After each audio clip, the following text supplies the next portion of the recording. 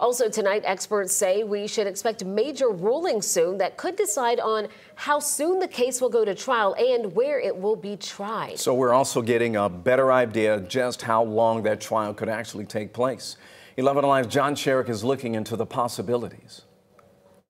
At this hearing Wednesday afternoon, Fulton County Superior Court Judge Scott McAfee deciding quickly that trial can begin quickly on October 23rd for at least two of the defendants accused, along with former President Donald Trump, of trying to overturn Trump's defeat in 2020. The two, Kenneth Chesbro and Sidney Powell, asked to go on trial as soon as possible, so the judge said okay. But the DA, Fonnie Willis, still wants to try those two and all of the other 17 defendants together. She doesn't want to split them up. Atlanta attorney B.J. Bernstein. So the question is it going to be just the two defendants who have asked for a speedy trial, or is it just going to be everybody?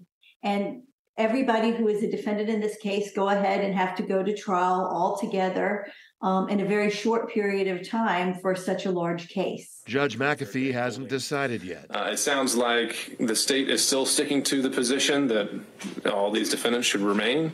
I'm willing to hear that. I remain very skeptical. He said he'll need to decide soon. And down the street in federal court, a judge there is deciding whether to allow one of the defendants, Trump's former chief of staff, Mark Meadows, to be tried in federal court as Meadows wants instead of in Fulton Superior Court. And at least 4 more of the 19 defendants also want to be tried in federal court instead. Nothing's settled, so it's a little murky tonight. It is possible that everyone will know by the end of the month if Trump and the other 18 defendants will be tried together or in groups, possibly some in federal court and others here. Fulton County prosecutors now estimate it may take them at least 4 months to try their case. That's in addition to jury selection and in addition to any time that the defense attorneys may need at trial.